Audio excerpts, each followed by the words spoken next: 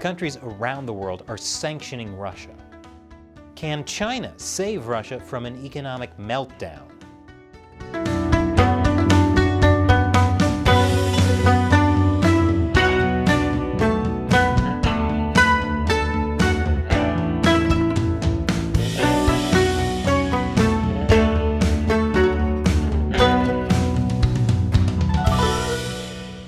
Welcome to China Uncensored. I'm Chris Chappell.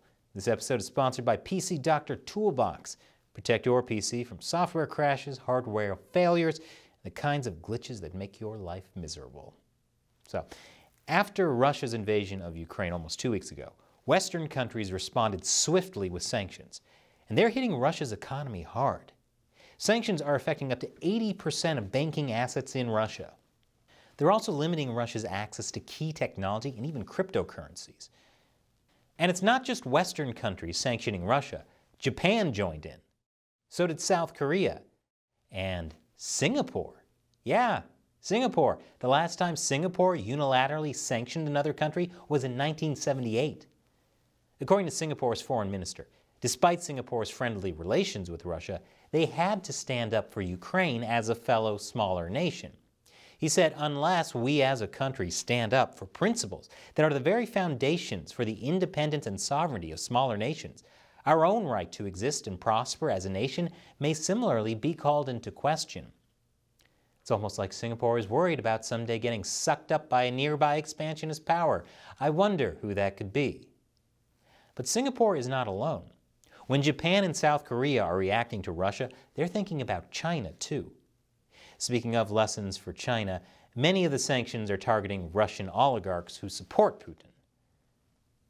You know what they say, you never really appreciate your super yacht until it's confiscated because your friend just invaded another country. But yachts are the least of their worries. According to the BBC, some oligarchs sanctioned by the European Union are shocked to find their debit cards no longer function, and they are now relying on using cash from safes. Yeah, whenever I have a problem with my debit card, I also have to turn to the piles of cash in my multiple safes. Meanwhile, every Chinese princeling watching this just broke out in a cold sweat because they don't even have hard cash. Bet making China a cashless society doesn't seem like such a great idea now, does it? But sanctions have targeted the broader Russian economy as well. According to France's finance minister, sanctions have frozen $1 trillion of Russian assets. And they've stopped Russia's central bank from accessing almost half of its foreign reserves, which means it's a lot harder for Russia to stop their currency from nosediving. And foreign businesses are cutting ties with Russia too. Western sanctions are not directly targeting Russia's energy industry because Europe gets so much of its natural gas and oil from Russia, but big oil companies are still cutting ties with Russia, in part because the general sanctions make it hard to do business there. There are some unforeseen consequences of this, like will Russian airlines still be able to fly if their planes can't get spare parts? You know, when we talk about sanctioning countries like Russia or China, we spend a lot of time worrying that it won't work because we're too dependent on them. This is a good reminder that they are pretty dependent on us too. But as many countries sanctioned Russia, or at least expressed disapproval at Russia's actions, there was one notable exception. China announced they would not join sanctions on Russia. What? These guys won't sanction each other? I'm so surprised.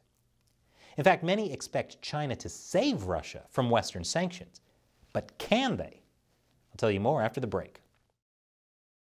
Welcome back. For years, Vladimir Putin has tried to insulate Russia from Western sanctions.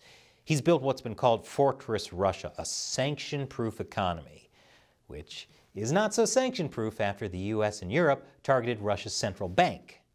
Now, there's speculation that China could be Russia's key to surviving sanctions. In some ways, this is a no-brainer. China and Russia have helped each other get around sanctions in the past, like when Russia helped Huawei when it was hit by US sanctions. But because of the types of issues Russia is facing now, it's not as easy for China to just step in quickly. For example, Europe is shutting down the Nord Stream 2 gas pipeline. Now, Russia has signed oil and gas deals with China, which could partially make up for that loss.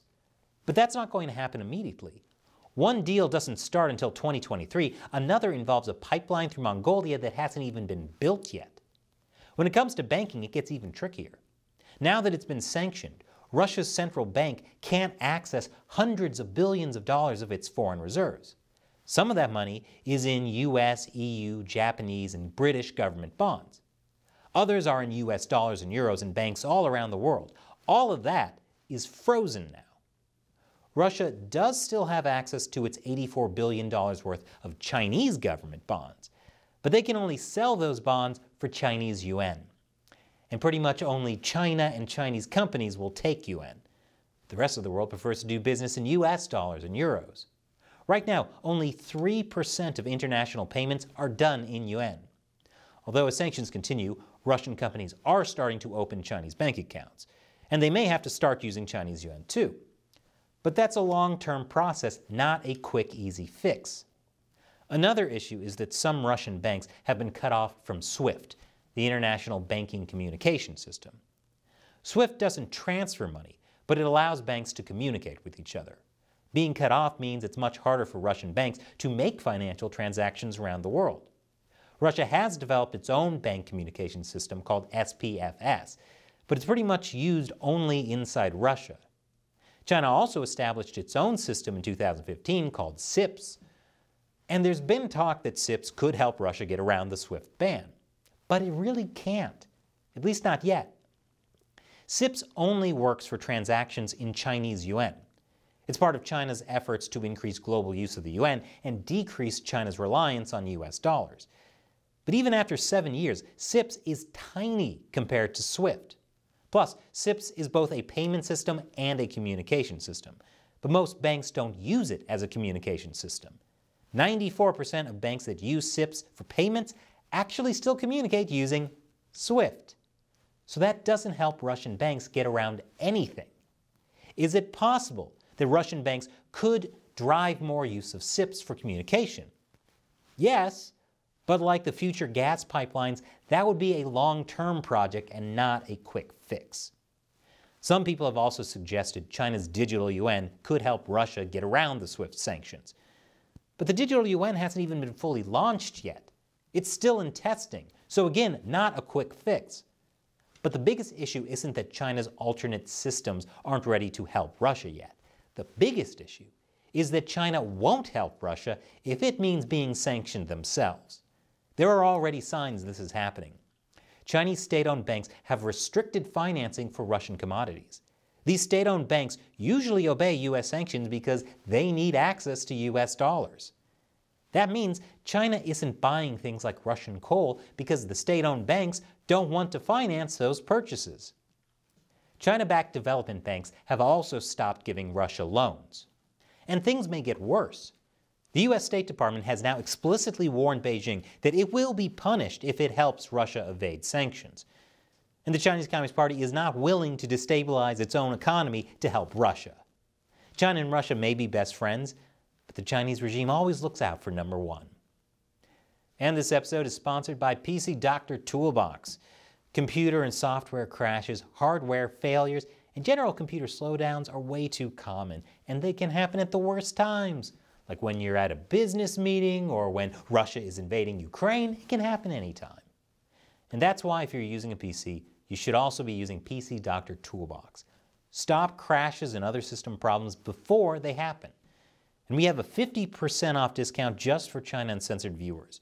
Use the link and coupon code below to take advantage of this limited time offer. I'm Chris Chappell. Thanks for watching China Uncensored.